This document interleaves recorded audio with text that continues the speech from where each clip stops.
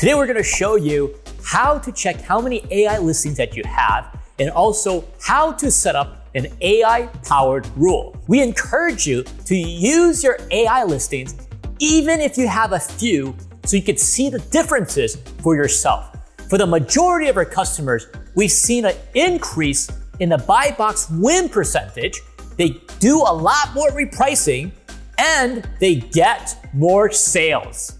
First, after going to your account, click on the speed odometer icon beside the help icon. You can see how many AI and CR conditional repricing listings that you have. Next, to set up an AI rule, it is really simple. It's a 4-step process. Click on the repricing rules and click on add new rule. Then select one of the 5 AI rule types depending on your competition. We list the difference between the 5 AI rules to help you quickly know when to use each rule. Next, you have the option to set how it will behave. For example, in the case when the buy box is suppressed. We have already set the defaults for you to maximize your profits in these unique situations. Next, you can schedule your repricing activities. One technique we've seen a number of customers do is to pause and restart their repricing during the slow traffic hours. You also have the option to manually reprice to the max to trigger repricing activities in an attempt to raise the floor price.